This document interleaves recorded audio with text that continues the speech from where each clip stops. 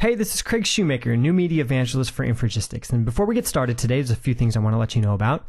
If you've got any questions about this screencast, please feel free to email me at cshoemaker@infragistics.com.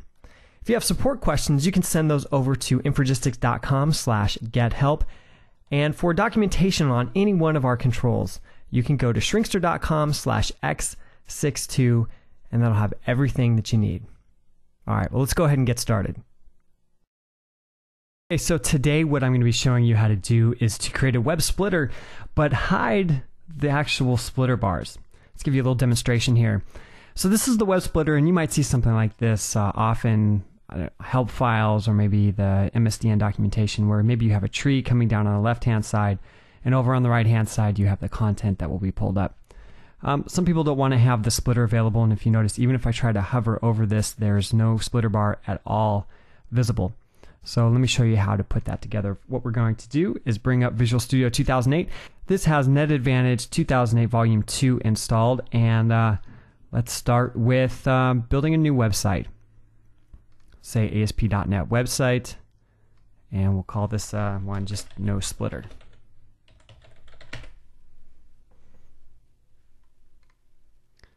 All right, we'll switch this over into Design View, and the first thing that I'm going to do is drag onto the page a script manager control.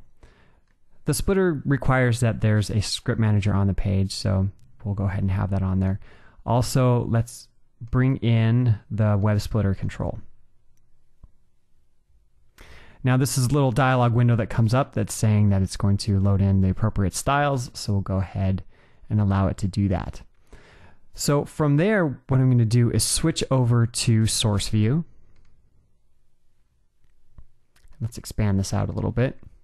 Now to keep things simple, what I'll do is start off by adding just a simple template, and we'll say left over here, and then right over here. Let's take a look at what this looks like now. Here we have the splitter, the left and the right side, and we have the bar where we can change the sides. So moving on from there, basically what I'm going to do in order to hide that splitter bar is use cascading style sheets to not display it. So let's create a style section up in our header here.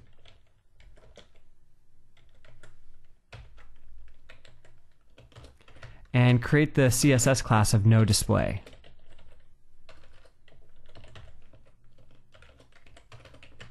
And this will simply be display none.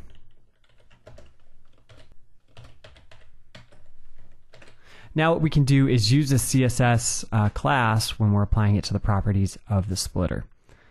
So let's come in here. Now what I'd like to do is I'm going to edit the panes collection a little bit.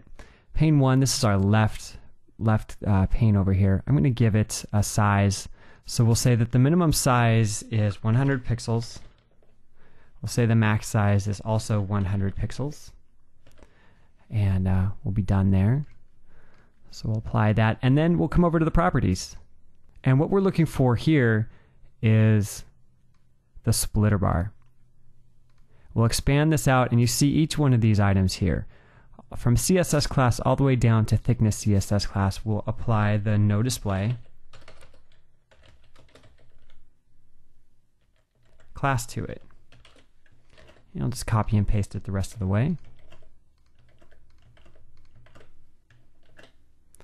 Now, just to make it so that you can really see what's going on, I'm going to drop back into the source and add a div around this here, and give it an ID of, well, we'll just call it left. Now, when we drug the splitter bar onto the page, it added these styles. What we're going to do is delete these because we don't need these. All we want to do is have the no display. Delete those out, and now what I'm going to do is call out the left div that we created here. I'm just going to give it a background color and a height so that you can see how this all works.